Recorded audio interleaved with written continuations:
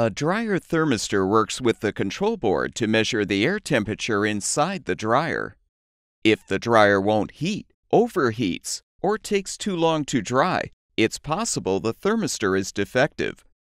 To help determine this, you can use a multimeter to measure changes in resistance as the thermistor heats up. The thermistor is normally located on the blower housing, and you will likely need to remove the dryer's front panel and bulkhead, or the rear panel to reach the thermistor. You may need to remove the drum as well for better access. Be sure to unplug the appliance's power cord before beginning any disassembly.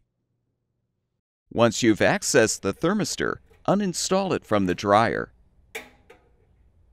If applicable, note the ohm designation on the thermistor. Then rotate the multimeter's range selection dial to the appropriate setting for ohms of resistance.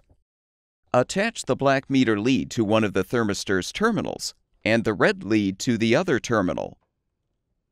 You can now use a heat gun or a hairdryer to heat up the thermistor.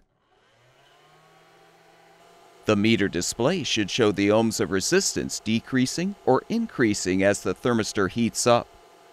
Most thermistors will decrease in ohms of resistance as they heat. If there is no change in ohms of resistance, you'll know the thermistor is defective and needs to be replaced.